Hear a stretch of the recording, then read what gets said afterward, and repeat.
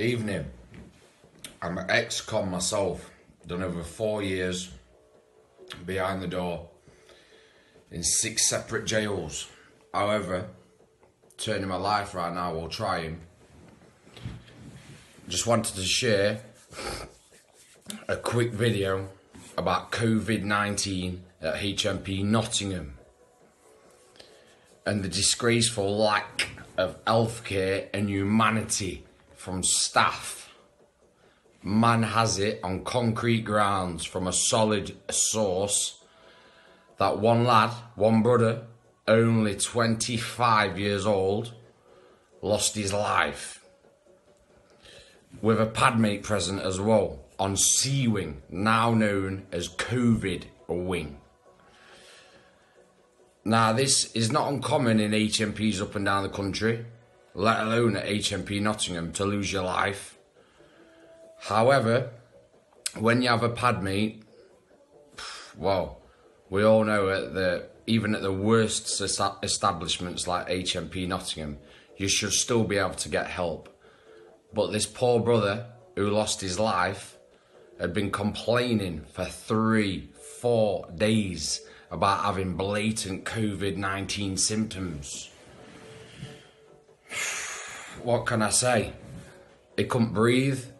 His padmate said he couldn't breathe. He was sweating, coughing. His condition deteriorated for his last night, and the padmate was on the buzzer all night. The poor man couldn't move, couldn't eat, sleep, couldn't do nothing, couldn't drink apparently.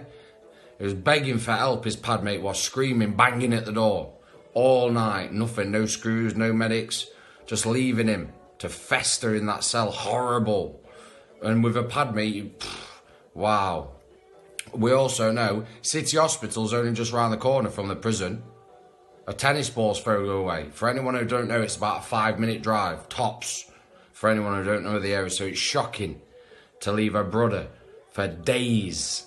Then on his final night, his padmate begging, screaming for help. Me personally, I'd have lost my shit in that cell. Lost my shit, especially if it was a close friend or a mate, somebody I knew in the prison or out from the outside. I'd have done anything to get my padmate help. That cell had been smashed to bits, especially in those circumstances. I've been told the kid who's still alive is traumatised. The padmate, it's easy to see our PTSD, anxiety, depression and various other mental health conditions can be developed or caught like this virus, COVID-19, that's killing people up and down the country, let alone in this prison system. But it's not being reported though, is it? It's being kept under wraps. But this poor lad was only 25 who lost his life at around 7-8 a.m. in the morning. I've been told he passed away. They unlocked him at about 7 a.m, which is just before unlock. The normal unlock time, for anyone who don't know, is around 8 a.m. So they didn't specifically run to his aid, did they, at about 7 a.m. They was already in the prison. They didn't make any special grounds there, did they, to help him.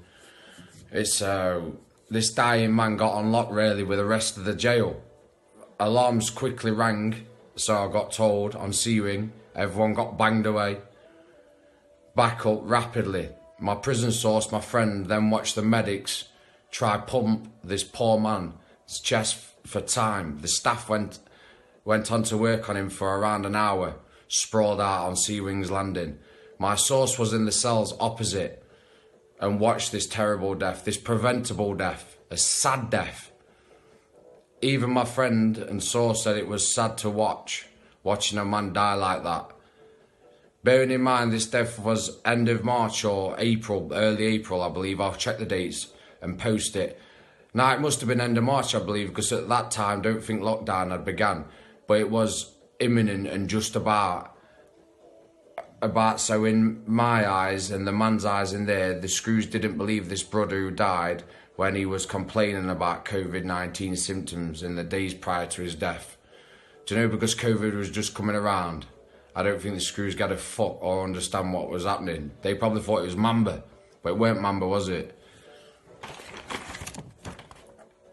At that time, the world was just starting to learn what COVID is and does, as this poor fella learnt the hardest way. Unfortunately, God bless his soul, R.I.P. My poor jail source and friend, who's just starting 32 years for manslaughter and conspiracy to commit robbery, is one of the biggest problems in the East Midlands, yet still said it was very sad to watch. And I can imagine, if it's sad, it's sad. If my source is saying that, you know it's one of them ones. So you put yourself there, put yourself in them shoes, being in the cells opposite, hearing this man's padmate on the buzzer all night, banging at that cell door, screaming, and he's told staff for days as well. No good. The lads had a minute or a 2 minute silence on C-wing landings for the poor fella not longer after his death. This death was preventable. It must have been shocking, suffering, sweating, coughing, struggling to breathe like that in them tight cells. And on C-wings, it's vents. It's his them little horrible vents where you can't breathe no air out of it. Doing landings for the poor fella not longer after his death. This death was preventable. It must have been shocking, suffering, sweating, coughing, struggling to breathe like that in them tight cells. And on C-wings, it's vents. It's his them little horrible vents where you can't breathe no air out of it whatsoever. Not no little windows. Soon after this death, C-wing became COVID-19 only wing. And my source got moved off that wing, fortunately, thank God. He's now at Lardham Grange. God bless him. Quick shout out to ex-con Cody for sharing this video, and quick shout out to Kurt Guy, the realest source and the staunchest friend. Keep your chin up, brother. All normal prisoners and general population serving prisoners and prisoners' families, respect. This is new media. Help the real prisoners in there at the minute with no visits and stuck in there 23 hours and 45 minutes a day while this COVID's going on, banged up, fed at the door, as Cody has said before on videos. Stay safe and reach out to them and share stories about COVID-19 in HMP. Peace out from Copping, from the Midlands. Thank you. God bless.